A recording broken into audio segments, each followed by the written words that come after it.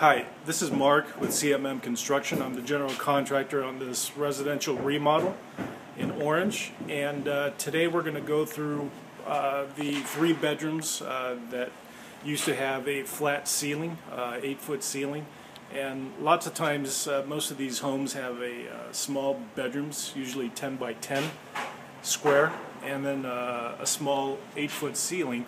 So one of the things that we can do to make the rooms look bigger is to go with vaulted ceilings. And so here, as you can see, we've already done that. We have 2 by 6 joists going up to an angle, up to the main ridge beam up at top, and then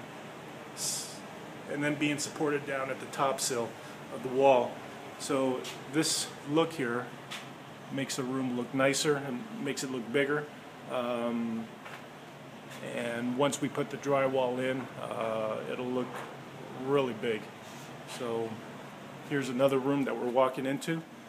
This is the master bedroom. Again, this is probably a 12 or 14 foot long by 10 foot wide master bedroom, and we did the same thing. Took out the ceiling, 8-foot flat ceiling, and then added the ceiling joist to create the vaulted ceiling.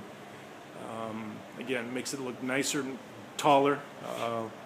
And once you'll also notice there's electrical wiring. That's the wiring that was above the ceiling, and we're rerouting all that stuff above the new ceiling, so you won't see any of that.